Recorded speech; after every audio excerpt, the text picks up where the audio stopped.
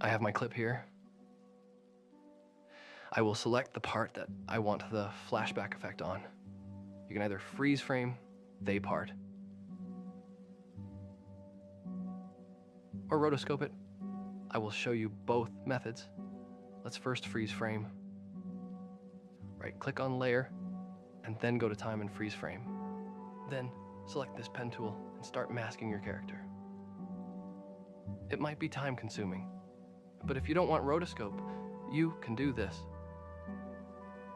Let me show you the other method, which is more appealing to me. I'm going to delete the mask and the freezed frame. Now select the roto brush and start the process. I have a detailed tutorial on how to mask properly if you want to watch that. Link is in I button above.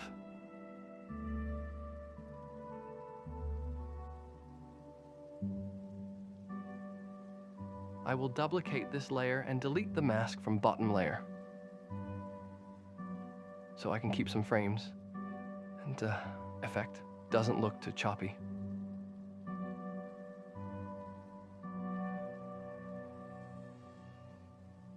Now at bottom of both layers, I will import my character scene pack. I am going to change the layer color so you won't get confused.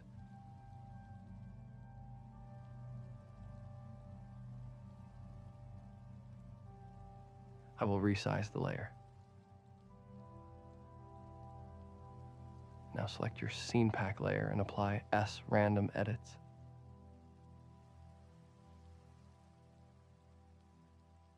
I don't think you need to change the settings, but if you want, you can do it.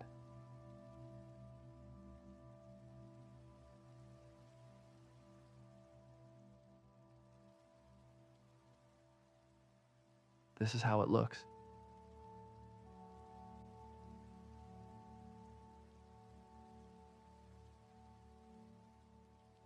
This is final result.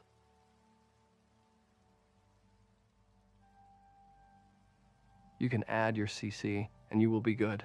Thank you so much for watching. And I really appreciate the love you guys gave me. 25K subscribers. That was a dream for me.